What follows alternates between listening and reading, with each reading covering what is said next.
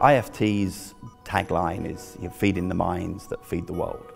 And I love that on so many levels. Feeding Tomorrow is really about getting the next generation of food scientists, promoting the importance of food science on the world stage and getting more young people interested in food science.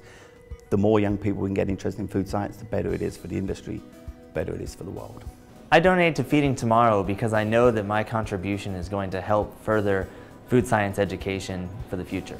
The future of food science is going to rely on getting good students into food science, training them well, and training them to be the future leaders for tomorrow.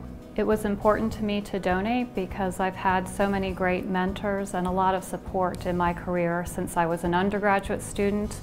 Being able to be involved in IFT because my academic advisor was involved and encouraged me to get involved with the organization. It's the way you can contribute and see a direct effect of your contribution in the scholarships awarded to students, and then to see those students at meetings, at IFT meetings, and realize that you contributed to their success. And I would certainly encourage people to donate to this very worthy cause about securing the vibrancy of our profession going forward. Education in STEM, so science, technology, engineering, and math, is absolutely critical, not only for the food science profession, but really supporting many industries in various sectors, whether they be private, not-for-profit, governments, globally. And the STEM education is so important because it allows the development of critical thinkers, and critical thinking skills are really the key to solving problems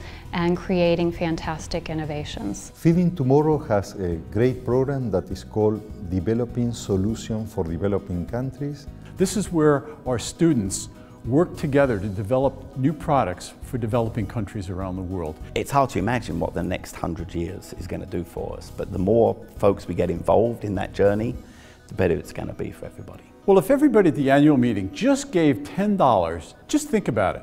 We would have well over $200,000 for Feeding Tomorrow and all of the great programs that we support globally.